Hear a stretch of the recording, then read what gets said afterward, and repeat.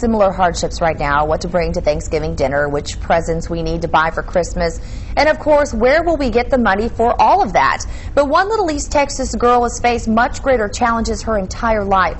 She proves it's not such a challenge when you face it with a smile. Abby Eden has her story.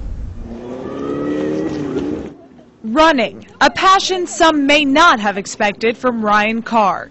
This 6.5-year-old was born in Kazakhstan with no legs and one arm, but almost immediately she had an abundance of love. Katrina and Mike Carr first adopted Nicholas and Hayden from Kazakhstan. Then they met Ryan via video and knew this was their daughter. But two other families thought the same thing. Those both fell through, and they fell through because she was meant to be with us. Hey, good job. And she was meant to do some extraordinary things.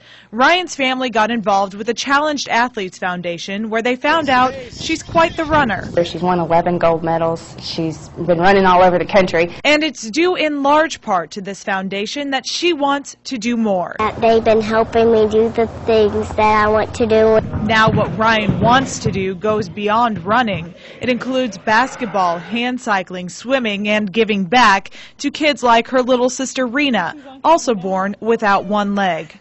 A supergirl like the one she admires, she wants to hand cycle across the country. To raise money to help other people get better and help them do what they want to do. We don't have any doubt that if that's in her heart already, that she could do that and anything else she puts her mind to. In preparation, Ryanne practices.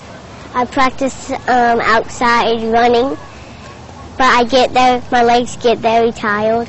And answers questions from people who meet her. I was born that way, and I said, can we get on with this?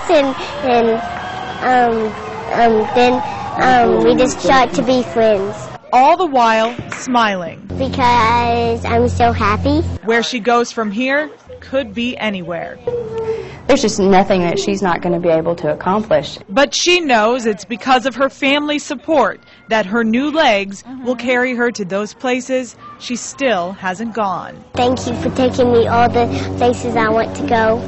Abby Eden, KETK, NBC.com. And thank you for inspiring us. Ryanne and her family are in Dallas tonight because Ryanne needs to have surgery on her legs. If you would like to know more about the foundations Ryanne is involved in, like Challenged Athletes, just head to our website. It's KETKNBC.com. We'll have it all there for you. Well,